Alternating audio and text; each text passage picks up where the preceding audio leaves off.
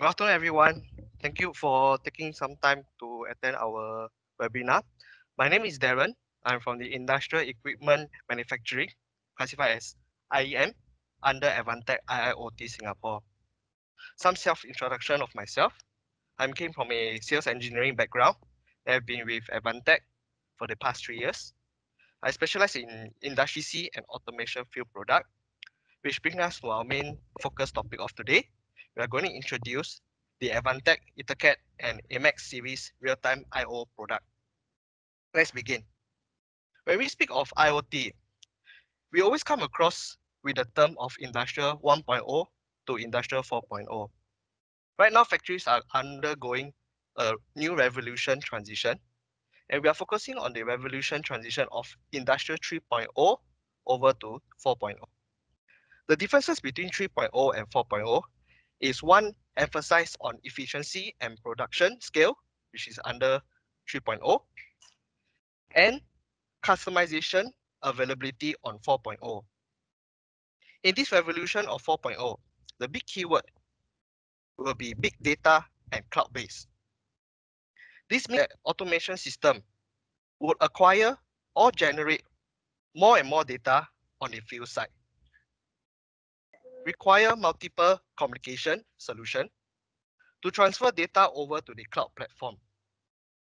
Advantech key direction is for the near future is all about providing a product solution to help customer migrate over to this new era smoothly. Here, we are able to see an important paradigm shift caused by this new revolution of Industrial 4.0. Majority field site are still having or using traditional controller PLC that has limitation on the communication and data handling. These two key features component are very important when it comes to Industrial 4.0 application. Most popular solution to cater for this migration is a two-component solution, which is a PLC plus a gateway IPC concept. Having a gateway IPC on top of the PLC layer is a common practice for engineers to incorporate. However, there are challenges for this type of implementation. Engineer needs to face or Darren. put in more effort on handling the interface communication between those two devices. Plus, they have to tackle the space constraint challenges when doing so due to the size of the gateway IPC. Smaller gateway IPC is available in the market. However, the CPU processing power for large data processing is being bottlenecked down only as a communication gateway IPC only. This restriction has caused the number of running applications to be supported by this PC, and also the computing power is commonly on a Atom or Celeron processor. Through the evolution of semiconductor technology, CPU have become more and more powerful. Some may wonder, why not use the extra CPU resources to have the traditional PLC task? Another common thought is, why not just build a powerful CPU onto this kind of controller form factor? That is the evolution of the next generation controller, which we call it PAC. A PAC is actually a PC-based controller that allows integration with many standard software or hardware components by application. Also, in a business point of view, this provides a chance to decouple the ecosystem of traditional PLC. Other than PAC controller, application may require real-time I/O system to be replaced by a time deterministic I/O of traditional PLC. In the field of automation, there are many kinds of field bus technology available in the market. However, Advantech chose to follow the trend of EtherCAT due to its powerful features and will provide a series of products to fulfill the real-time I/O requirement for smart factory transformation. Most applicable implementation of EtherCAT technology are on the field level, connecting and transferring data with the end or slave devices, even actuator. Usually, it can fulfill all the requirements for machine automation and become the only one master field bus in a machine. Sometimes it can also be the master bus to collect data in the factory floor due to its flexibility topology and big amount of I/O handle capability. Now the question, why EtherCAT? EtherCAT, this term, is derived from Ethernet Control Automation Technology and is an open field bus stand owned by EtherCAT Technology Group. To answer this question, to why Advantech or you should look into this technology, we must four main key features of EtherCAT, which is higher performance, distributed clock, flexibility in wiring topology, and cable redundancy. So first will be the higher performance. From this chart, we can easily realize EtherCAT has an outstanding performance on I/O handling compared with the famous Ethernet-based field bus. We also learned that from this data, that EtherCAT can handle huge amount of I/O in a very short cycle time. Second is the distributed clock. This is a very important feature of EtherCAT. In the industrial equipment environment, there are usually many moving parts to be handled in the production process, and they need to be very precise and efficient. Those processes requires very precise synchronization, moving step to the process and in the right position and timing. This chart shows that the EtherCAT is capable of synchronized clock precision in a big amount of device with a low jitter. Advantech EtherCAT devices comes with standard EtherCAT stack that will essentially equip these features. Third is the flexible wiring topology. In the factory, as we mentioned, we'll have more sensing device in the factory floor. Different application on the field side may require different wiring topologies to be fulfilled. From this diagram, we can see that EtherCAT is flexible enough to support each kind of topology, such as line, daisy chain, and star. This flexibility allows engineering implementation more easy and also helps in terms of management and maintenance. Later, we will introduce our AMAX-5070, which is an EtherCAT junction module that can help user to build up a star topology of EtherCAT network easily. Last is the cable redundancy. System availability is very important. EtherCAT provides easy configuration for user to achieve cable redundancy. User only need to connect the end device of the EtherCAT network to the other port of the EtherCAT and activate the cable redundancy option. While a cable or device within the EtherCAT network has failed, the data traffic will return to the master via the other direction. These features will keep the system running while minimize the damage of the whole system. Advantech have dedicated team for the technology of remote I/O. Our HQ engineers leverage the similar I/O technology to fulfill the data digitalization and transformation of different protocols with a wide range of products starting from our ADAM-4000 series for fulfilling the SCADA system requirement and supporting RS-485 plus Modbus polling. Next, we have our ADAM-6000 series, which is the Ethernet Remote I/O, supporting Ethernet and Modbus TCP. The next layer, we have our APEX-5000 series for the real-time I/O solution with a 1 millisecond real-time requirement. And to our latest addition, we have our AMAX-5000 and AMAX-4800 series using EtherCAT to provide the next range of real-time I/O system with 100 microsecond real-time requirement.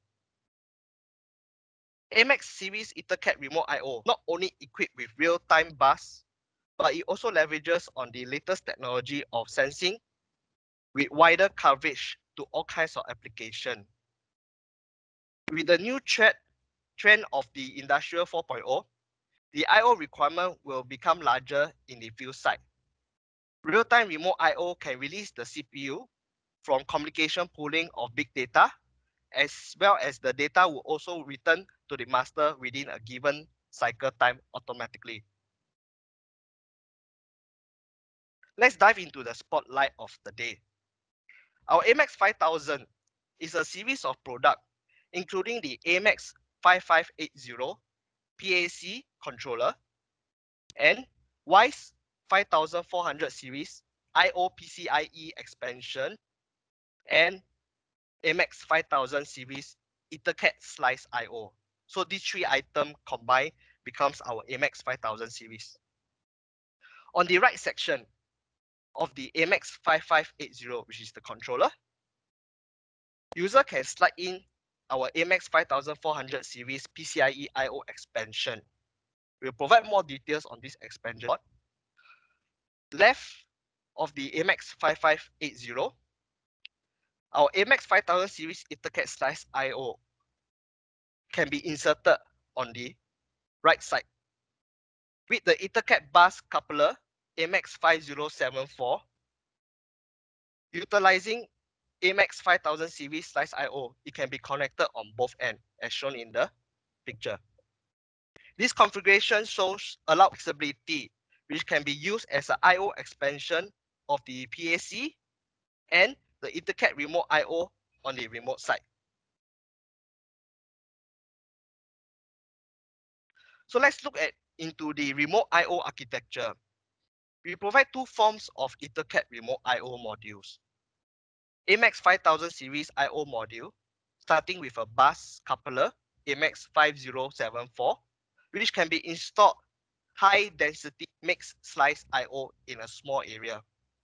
On the other hand, our AMAX 4800 series is a terminal board type standalone module with fixed I/O number and high CPE ratio. Although both are different form factors, those two series both equip standard EtherCAT slave stack and can work with third-party EtherCAT master or work with other third-party EtherCAT devices within the same network. For the AMAX 5000 EtherCAT slice I/O module, the following features are engineering-friendly design. It provides two removable push-in terminal in one module. Easy for engineer to wire the I/O on the upper and lower duct in the control panel. The front LED indicator and wiring instruction are on the slice I/O module, which help engineer on the system setup and maintenance. It also comes with dual power input, which allow user to wire in a backup power to increase the system availability. Next, we have the slim size module. Within 1.2 width slice I/O, it allows user to equip more I/O within unlimited space. Our intelligent function, no matter AMAX 5000 or AMAX 4800, both are on the standard EtherCAT stack. That means all the I/O system can behave like an eBus product of backoff I/O. No extra configuration utility is required. All the I/O can be configured in the EtherCAT master user interface like Codesys or TwinCAT. Within the same environment, it provides user a maintenance page for firmware update. And last, we have our advanced DAQ, data acquisition. The last one, AMAX 5000 leverage the latest technology of data acquisition, provided the basic 100 Hz per channel sampling rate for analog input module. For the analog output module, we provide the adjustable slew rate and readback function. All the analog input and output module are now with better resolution and accuracy. A series of AMAX 5000 product has been released, including digital input-output, analog input-output module, as well as counter encoder module for position measurement. Those modules can fulfill most general automation requirement in the field site. Advantech leverages the latest technology and consolidate many I/O range within one module. This provides good flexibility for engineer to implement and reduce the I/O SKU in a project. We are still on the way to develop new modules for special application. Currently, the latest release module is the DI and DO with timestamp under our AMAX-5051 Tango and 5056 Tango. Those modules are designed for application which need digital I/O trigger at an accuracy within 0.5 microsecond. We take the advantage of distributed clock of EtherCAT and provide the precise timestamp to a digital input and output. Some advanced application which needs the synchronized output or precise event input. Those modules can provide the more precise operation in spite of the limitation of the control cycle time. We will take more time to look at how it works and when to use the AMAX 5051 Tango and 5056 Tango on the next following slide.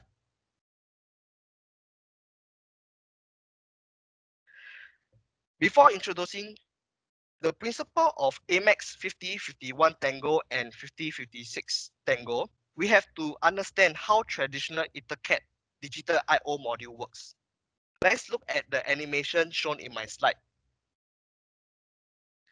In this example animation, a sensor status is required to read the oncoming object on the conveyor belt via the digital input module. The object on the conveyor will change the sensor logic label to a high value upon detection via the laser sensor, while the object is passing through. By traditional principle of EtherCAT, the data is transmitted segmentally, similar to a train picking up passenger at each station. Each white dot on the example in the animation represents a slave module, and each segment shall be a data exchange station where the data is exchanged or updated segment by segment. The yellow dot represents the data frame on that segment when it's exchanging data within that cycle. On the traditional digital input module, the slave module acquires instant DI status when the data frame passes through the slave module. There, the status of the sensor can be sent back to the master upon the arrival of the data frame or at a later stage. Most of the time, this method works fine when the cycle time is shorter than the signal duration. However, there's a problem. When the cycle time is longer than the signal duration, we will have another issue, which I'll show in my next slide. Here we can see that the object is shorter than the previous example. In this example, the object creates a much shorter event signal duration comparing to the data frame sequence cycle. The sensor signal status has changed back to a low value before the cycle arrived. This resulted a trigger event misdetection. The trigger will be missed. This is a clear example when the event is too short and the object will be misdetected. One of the solutions to resolve this situation is to shorten the cycle time. But at times, due to the limitation of the minimum shorter cycle duration, which can't be controlled or fit within the timing of the rate of the belt. The number of slave devices on the EtherCAT bus contribute to the cycle time as well. Therefore, it will be a very challenging task for the engineer to fine-tune the system. Now let's look at our digital output. In this application, there are two digital output modules that requires to control the cutting sequence on the conveyor belt. This needs to be cut simultaneously and precise position on the material. But the signal has a long delay time from slave to slave, which cause an unsynchronized output.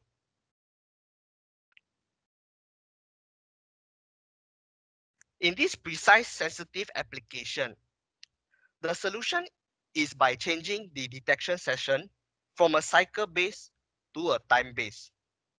By the principle on the distributed clock mechanism, it is one of the powerful features of EtherCAT. Every segment slave in the EtherCAT module has a high precision clock built in. This allows a synchronized time with the master controller as a 64-bit value timestamp with a resolution of 1 nanosecond. With these features, instead of exchanging the digital status of the module, exact of the time event shall be exchanged. Let's take a look on how it works.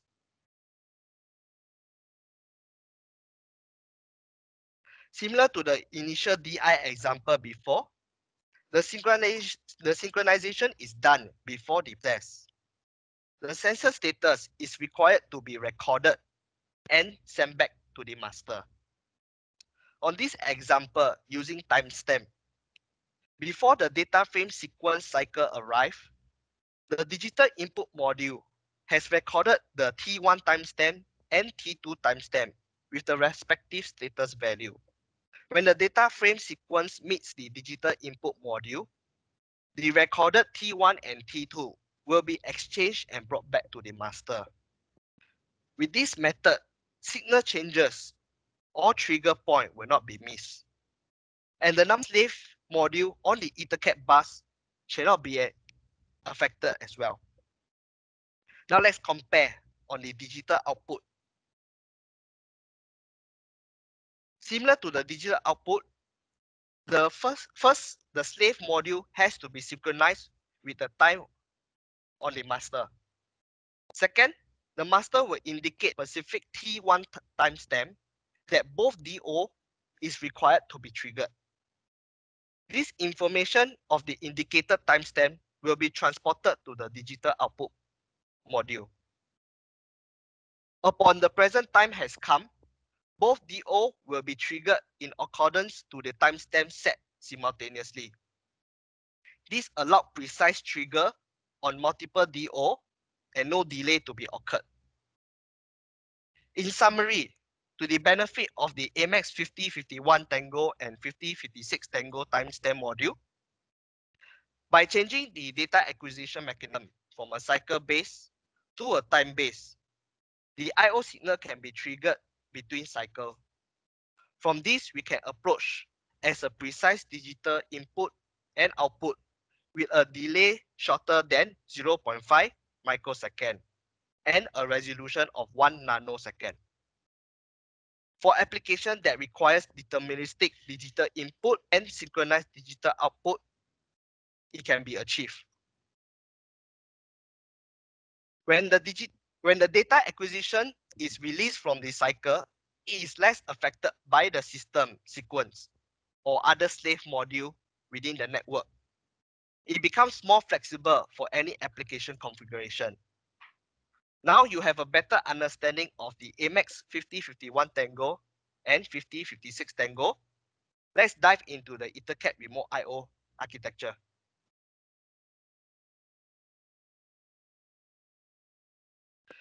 AMAX-4800 series is a standalone EtherCAT I/O module. Unlike AMAX-5000 series, which has a flexible I/O configuration, AMAX-4800 series is fixed I/O point as shown in the table. It features high density I/O, more cost effective. The same as AMAX-5000 series, AMAX-4800 series also equipped removable push-in terminal, front LED, and dual power input. AMAX-4800 series and 5000 series can work in the same EtherCAT network, and user can choose the best combination according to their requirement of application. Let's take an example.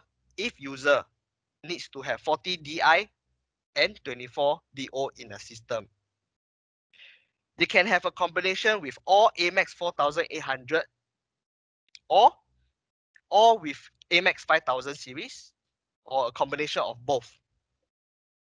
User can make a table and select the best fit solution. And in this case, AMAX-5000 have the best price and occupied the smallest space of width.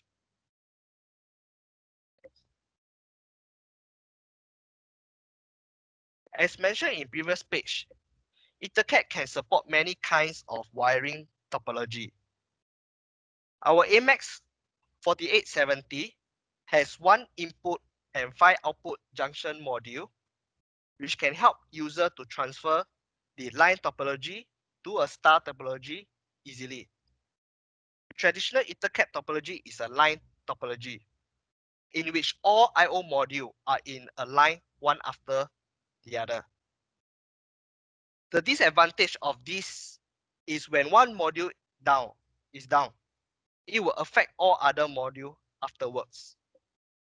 In some cases, user may require one EtherCAT master to control several production lines, and some production line may need to be shut down manually for some reason.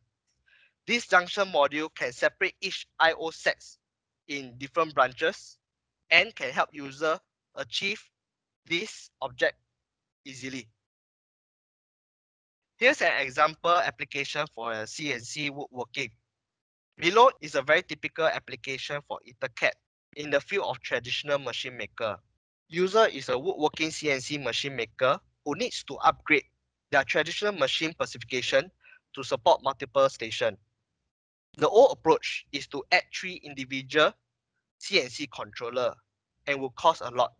In the end, user has chosen one of our Codesys PAC AMAX-5580 and with the EtherCAT to extend the motion component and I/O devices to the 3 working stations. This approach not only saves customer costs, but also facilitate user to build up the upstream communication to the MES system. Thanks to the powerful CPU, the efficiency has dramatically upgraded. Users are able to solve some puzzle by using Codesys and code support. Another example application for IT, OT, AOL system. In the modern equipment for electronics manufacturing, user can leverage on the EtherCAT to realize multi-axis control. In this application, the customer would like to build up an AOI system for color filter. The system needs to work with some subsystems and control many axes to finish the manufacturing process. Traditional solution is used by using IPC and PLC. And the customer experience hard time for the communication interface. Not only on the technical interface, but also in the communication interface for 2 working groups. Finally, they chose the Codesys PAC AMAX-5580 as the controller and the EtherCAT bus as the real-time communication bus with the end devices.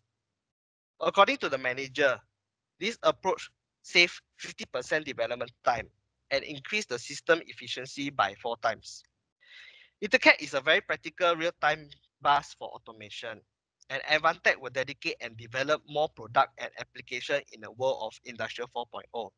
So I finished my presentation slide. We'll move on over to a live demonstration.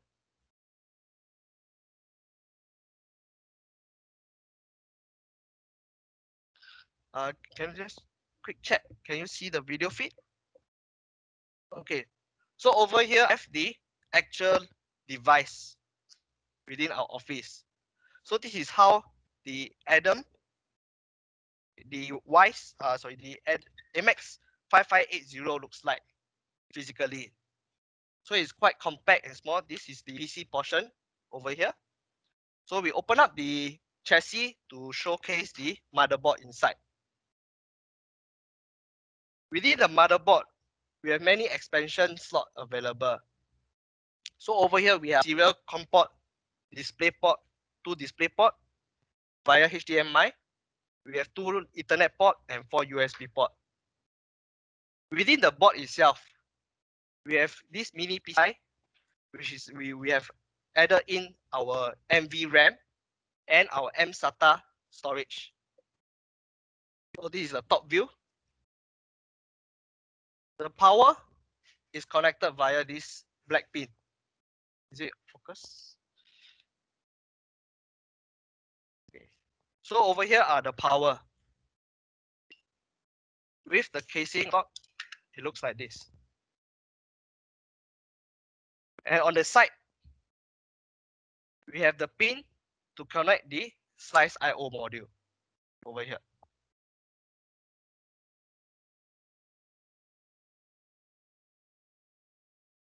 And on the left, we have the mini PCIe expansion. This is the connector slot. So how it works is that we can customize the individual slice O according to your requirement. So we have an example. Let me take out one. So over here, I'm sure you can see, we have our AMAX-5001 power input module and DI. So you can see here we have two sections. One is in the top and one at the bottom. The bottom is the I/O and the top is the power. Power diagram is located within on the side of the slice I/O, where engineer can refer to the diagram on the voltage in, voltage out, and the individual I/O. This connector point is to connect to a secondary slice I/O over here. So that's how they get connected with each other within the PLC controller. So you can slot in just like that. And you can customize the configuration whichever you need.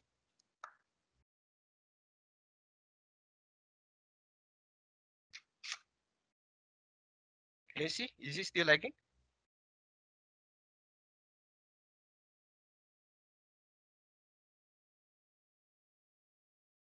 It's lagging.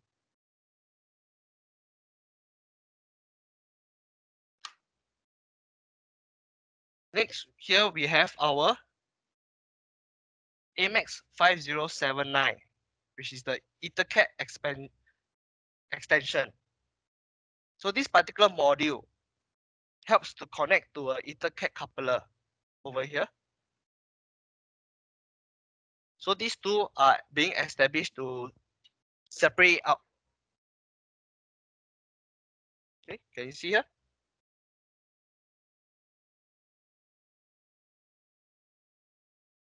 So normally how it works is that we will connect this module over here and we'll use a LAN cable, extend this coupler to a separate location within your field. So all these can be connected and controlled. So they will be acting as a master and all those are your slave devices. So you can have multiple stacks. It's supported up to 534 addresses or slave address. So you can connect quite a lot of slice I/O onto this module. The next thing is that for the power. Over here, the power, we have two separate power. So one power is actually for the PC. The other power is actually for the I/O module. You can connect a single power over to this module. It will supply power to the rest of the slice I/O respectively. But this itself it requires its own power source as well also on here. And it will provide power to your slave I/O.